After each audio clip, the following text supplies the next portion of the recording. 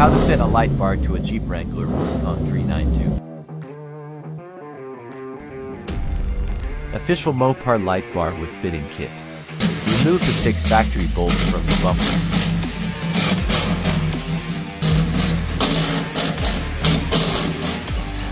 Now align the Mopar light bar with the existing molds. Now secure the light bar with the 4 supplied Loctite bolts.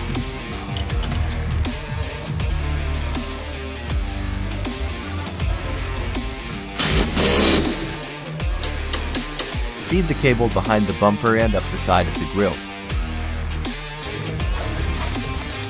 Wind in the excess cable and pull out the desired length. Then secure with the cable tie. Next, strip the wires and pop the supplied sleeve over. Now choose the desired aux input, which is located at the back of the engine bay near where we're working. Solder the wires together and slip the sleeve over the top. Heat shrink the sleeve. Locate the earth connection point on the body and remove the nut. Then attach the earth cable and re-secure. Tidy up the wires with some cable ties and secure to the existing wires.